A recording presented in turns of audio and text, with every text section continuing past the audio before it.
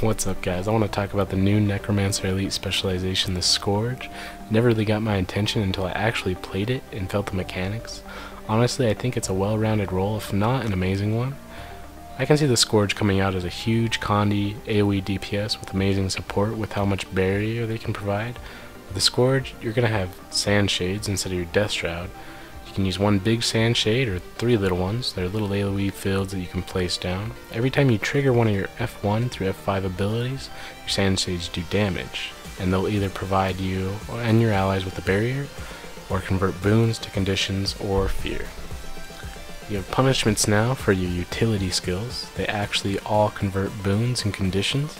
The teleport, serpent siphon, and the heal sand flare also grant barrier.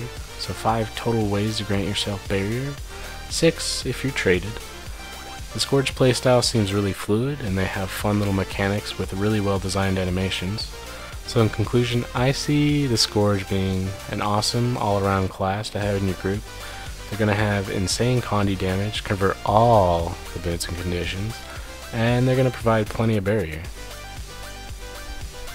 Again, thanks for watching, peace, love, we'll see you soon. I don't know. That ability to shoot all over the ground. Well, like sand. That's funny. Wow. Fucking OP. Dude, Deadeyes are gonna get so nerfed, I can just feel it. Sad day. Well, hopefully they'll overlook the rest of Thief and won't touch it. Because Thief got off so good in the last major balance patch. Like that, like did all the classes.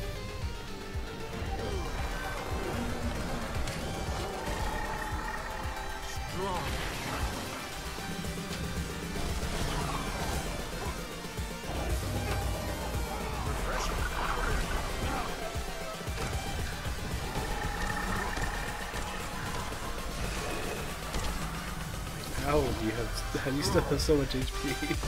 I don't know. That freaking heal skill when you're at full malice, dude, your heal skill Yeah. is 10K. It's insane. Yeah. It's pretty crazy.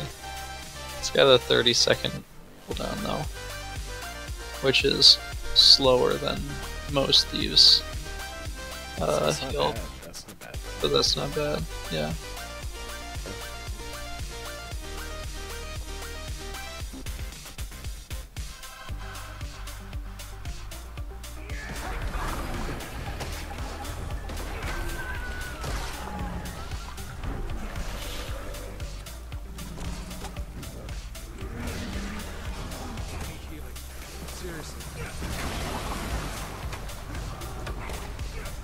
Shit. I don't know.